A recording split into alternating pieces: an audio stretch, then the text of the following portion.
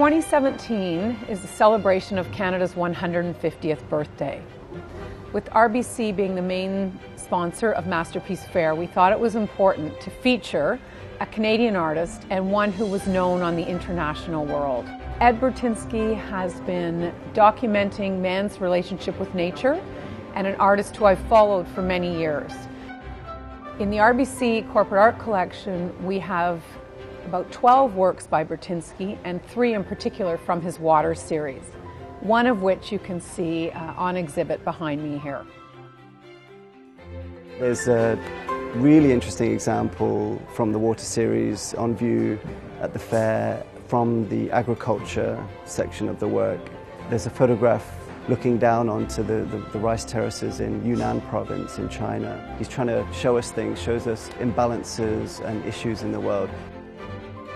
At RBC Wealth Management, our commitments to the arts goes beyond the opportunity to engage our clients. It's about unleashing the creativity of the people that we work with.